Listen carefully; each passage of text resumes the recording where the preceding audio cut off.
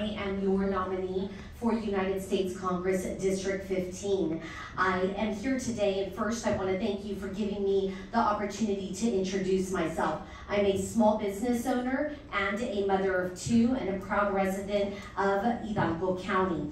That being said, I decided to step into this role to be able to represent this district in various ways. I will tell you that what pleases me most about coming here today is to see the coalition of the different cities working together. My district, District 15, is included with PSJA, McAllen, Edinburgh, all the way over to La Jolla, Alton, and Sullivan City.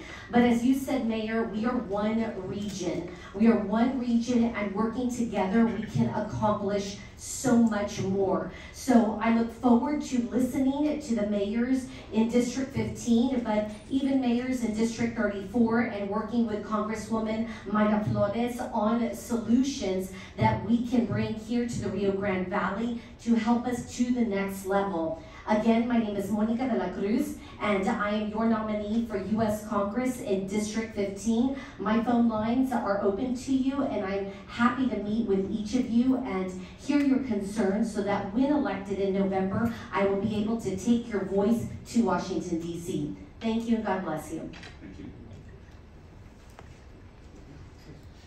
That is it. We don't have any more public comments. Just to